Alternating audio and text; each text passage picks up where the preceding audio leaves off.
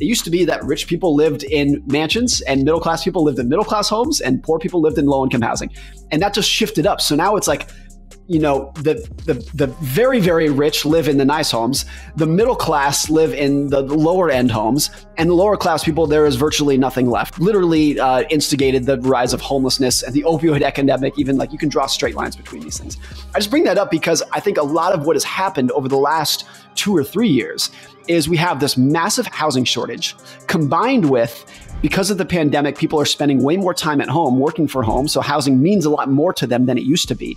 Combined with the third element here, which is that because the stock market boomed and crypto wealth boomed, you all of a sudden have a small sliver of society, not everyone, but a small sliver that has tons of money to throw around.